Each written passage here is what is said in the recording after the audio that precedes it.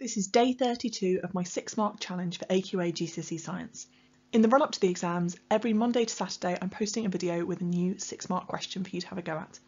You can find a link in the description below to all this week's questions and also access all of the videos via the playlist.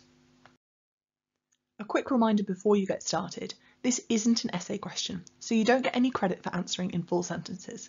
It's absolutely fine to lay your answer out as bullet points or a numbered list or using a table. It's also really important that you make sure that you have answered the full question. So in this instance, that means talking about group 1 as well as group 7 and also making sure that you actually explain the patterns in reactivity, not just state what they are.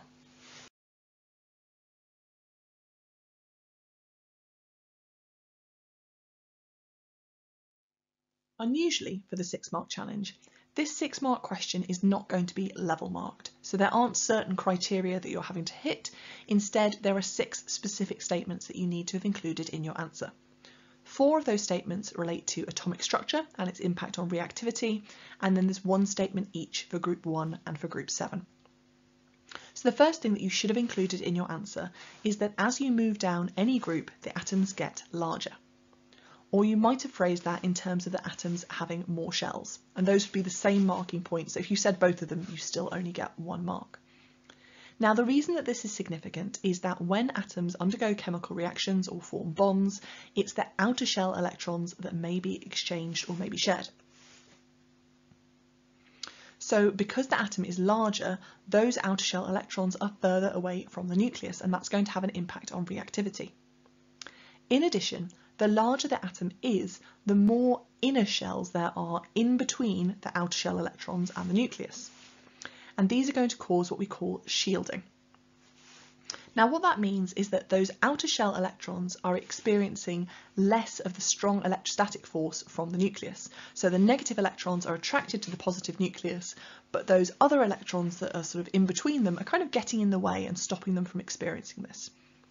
Now, this is going to have a different impact when we look at group 1 and group 7, because group 1 are metals, and when their atoms have chemical reactions, they lose outer shell electrons.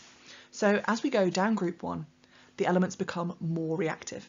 And the reason for that is that they are losing an electron, and it's easier to lose that electron when it's further away from the nucleus and it's experiencing more shielding and it's experiencing less of that electrostatic force.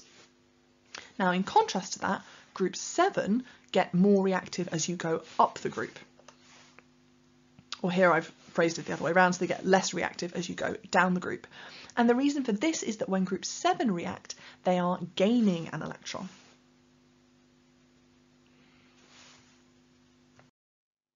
Here's a sneak preview of tomorrow's physics question. Remember, there's a link in the description below to all of this week's questions and also a playlist containing all of the previous videos. Thank you very much for watching, and I hope to see you back tomorrow for day 33 of my 6-mark challenge. If you found this video helpful, then don't forget to like and subscribe for more GCSE Science revision resources coming soon.